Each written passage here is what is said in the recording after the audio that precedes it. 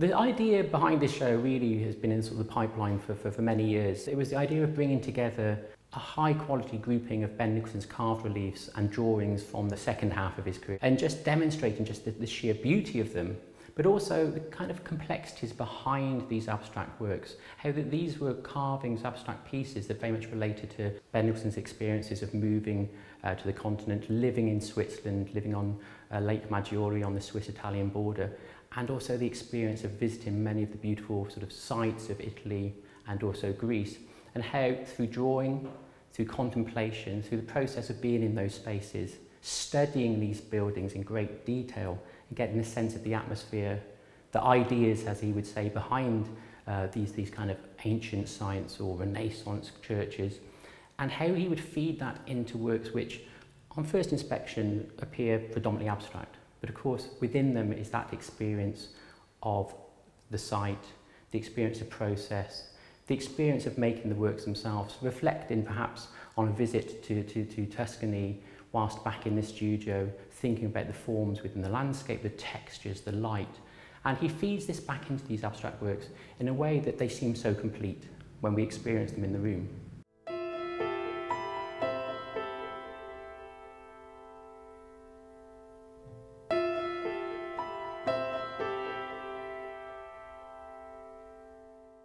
In order to really sort of get to come to terms with perhaps what Nicholson's relationship was with Europe as a place, but also with specific sites that he visited throughout the sort of late 1950s, 60s and into the early 1970s, I'd like to look at a few of the reliefs and a few of the drawings, just really sort of look at where Nicholson is focusing, looking at the materials and the techniques and how he's working with his own experiences, but also the processes of the works themselves. So I think this beautiful relief really encapsulates the sense of joy and confidence in Nicholson's work at this particular moment in 1959. It has the kind of the clarity and the assuredness of the abstract white reliefs of the 1930s. Into that he's brought this sense of place, this sense of experience of particular landscapes at this moment.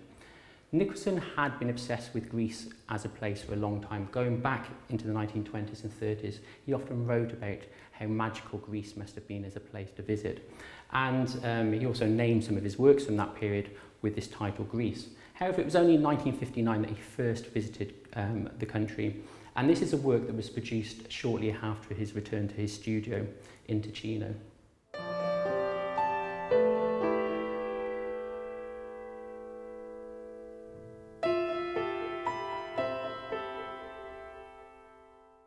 So this is a great example really of how Ben Nicholson's drawing practice evolved during the period that he was living and working in Switzerland and travelling across Europe. It's not just the subject matter that's of interest for Nicholson, it's actually the process of putting the drawing together. And as you can see with this particular example, the paper is an irregular shape. Now he would cut that shape out of a bit of paper before he set off on his drawing trip, almost like the shape of a relief perhaps. And then he's put over also a wash of colour, which would have also been done in advance. So he's got an irregular piece of paper with a wash over it. He sat down with his board with the paper on top. He then looks at the subject that he wants to draw. And really, it's not just capturing the scene in front of him. It's working in dialogue with the materiality of the material, the materiality of the irregular shape. So in a way, you can see very interesting parallels with the way he's working with the carved relief in that sense.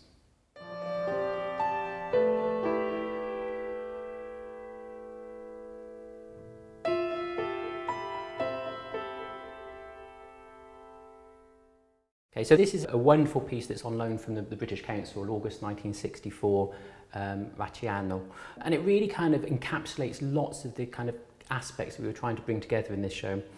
As I said, it's from 1964, and it's a work that's very much about the sort of the landscape, Ben Nicholson's experiences in the landscape in Italy and in Greece around this time, but also in Ticino, where he's living.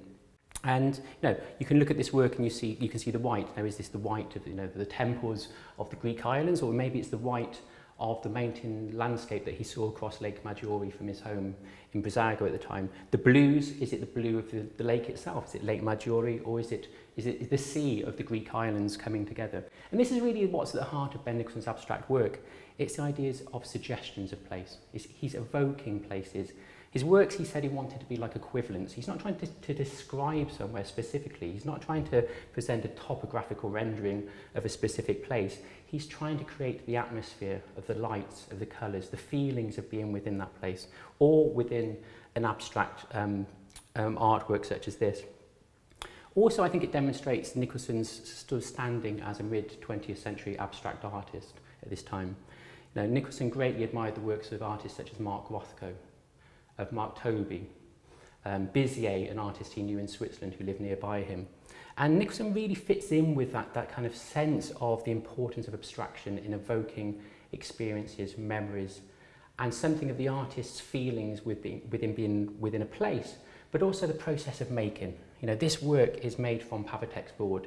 It's a very hard, resistant, engineered fibre board, which takes lots to scrape away at, and he's using razor blades to get these very gentle, subtle lines within the work. And of course, he's playing with this use of shadow within the work. Shadow is very important, but he realises he gets that crispness with the Pavatex board that makes the shadows all the darker, all the more crisper. Like you see, you know, the moonlight across Lake Maggiore, that crisp line around the moon, the differences between landscape features. Also, you could find comparisons with his interest perhaps in megaliths, in prehistoric standing stones within this work. But it is all of these things coming together within one work.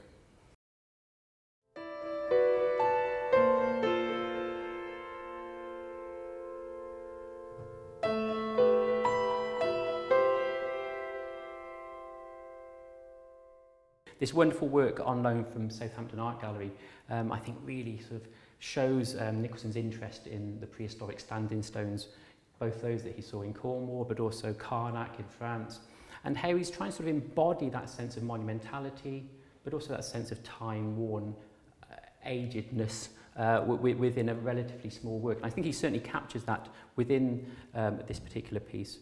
So I think these two works really are two very interesting demonstrations of how Nicholson works with size and scale in the carved reliefs of this particular period. The one on the right is an interesting example because it's of course smaller, but actually a number of these smaller works from this period, Nicholson actually entitled them as projects for freestanding walls. And he was sort of looking towards the possibility of creating large-scale versions of these reliefs, one of which was realised in Documenta in 1964, and it demonstrated how Nicholson was actually able to envisage monumentality on such a small scale.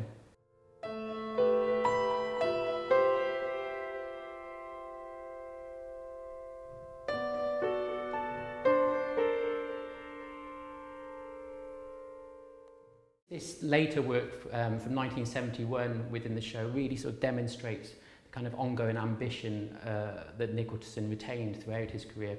You know, the sense that this is an artist that's, you know, entering into the last decade of his career, but, you know, is still looking to advance in terms of the work he's producing. He's had this incredible decade living in the centre of Europe. He's taken the opportunity to visit the Venice Biennale whenever he could, to go to the Documenta show, to really look at the work of young artists, see what young artists are doing, and pushing himself further in terms of his own work. And we can see that within this fantastic relief where, you know, we have an increased sense of sort of almost gestural painting that we don't often see in the reliefs of the earliest period within the show. But I think it's Nicholson pushing himself. It's Nicholson saying, how far can I go with this balancing act between structure and expression, this balancing act between the carved relief elements and the application of paint onto the surface of the board. And I think this work really does demonstrate the kind of ongoing ambition and sense of investigation, the joyous sort of feeling of working with materials that runs throughout Nicholson's career is still continuing.